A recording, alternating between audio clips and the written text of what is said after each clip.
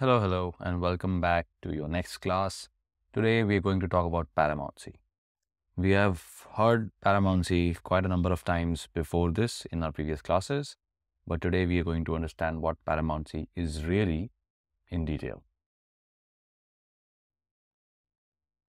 The doctrine of federal paramountcy in Canada is used to resolve conflicts between federal and provincial laws. One of the main problems with these conflicts is inconsistency between laws enacted by different legislative bodies within the Federation. In Canada, the doctrine of implied repeal is used to reconcile conflicts between inconsistent laws enacted by same legislative body. However, when it comes to federal and provincial laws, neither the federal parliament nor a provincial legislature has the power to repeal others' laws. To address this issue, the courts have appointed the doctrine of federal paramountcy, which states when there are conflicting federal and provincial laws, the federal law takes precedence. So, federal law would be paramount. The first requirement for the doctrine of federal paramountcy is validity. The validity of each law is determined by examining whether the subject matter of law falls within the powers granted to the enacting body. If one law fails this test, the issue is resolved without considering the doctrine of federal paramountcy. Only if both laws, the federal law and the provincial law, only if both laws are found to be valid independently, it is necessary then to determine whether they are inconsistent with each other. Let's talk about it in detail. The second requirement of the doctrine of federal paramountcy is determining whether two laws are inconsistent with each other. This is significant because it determines whether the doctrine of federal paramountcy applies, which gives federal law precedence over provincial laws. A wide definition of inconsistency would result in more provincial laws being invalidated due to conflicts with the federal law, giving the federal government more power in the federal system. A narrow definition of inconsistency would allow more provincial laws to stand, even if they are not in perfect harmony with federal laws. Canadian courts have generally followed a course of restraint in interpreting inconsistency between federal and provincial laws, adopting a narrow definition of inconsistency. When two laws directly regulate conduct and it is impossible for them to comply with both of them, an express contradiction exists. For example, if a federal law states that Japanese citizens in Canada must be afforded the same employment opportunities as Canadian citizens, and a provincial law states that Japanese citizens cannot be employed in the mines, the laws are expressly in contradiction to each other. This was seen in the case of Attorney General British Columbia versus Attorney General Canada, 1923, Carswell, British Columbia, 94.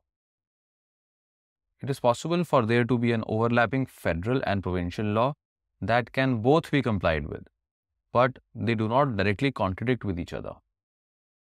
However, if the effect of the provincial law would be to frustrate the purpose of federal law, it is considered a case of inconsistency.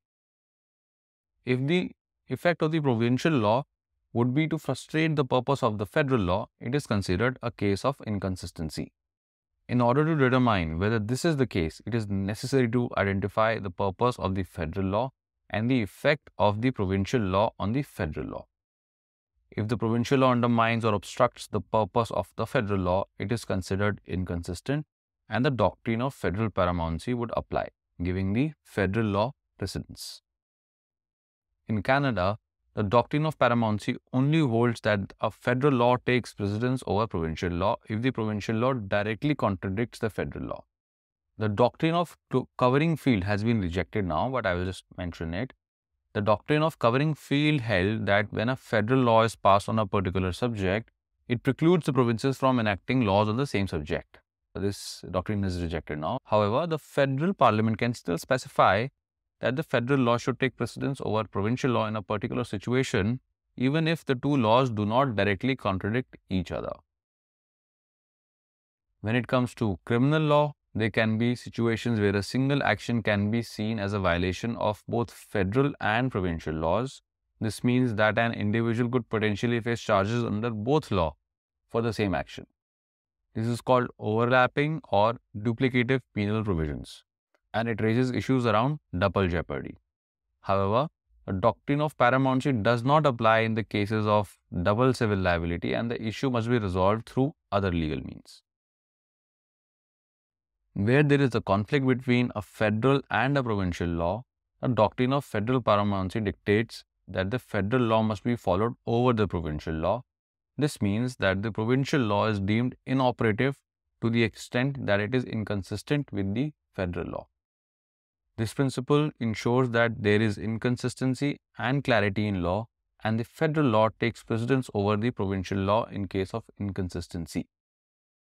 In conclusion, the doctrine of federal paramountcy is a crucial legal principle in Canada that ensures that the conflict between federal and provincial laws are resolved fairly and justly. It ensures that valid federal law take precedence over valid provincial law in the cases of inconsistency, but only to the extent of inconsistency between two laws, not completely, just the inconsistent part. This principle promotes consistency and clarity in law and helps prevent confusion that could arise from conflicting laws. Let's get to the case laws.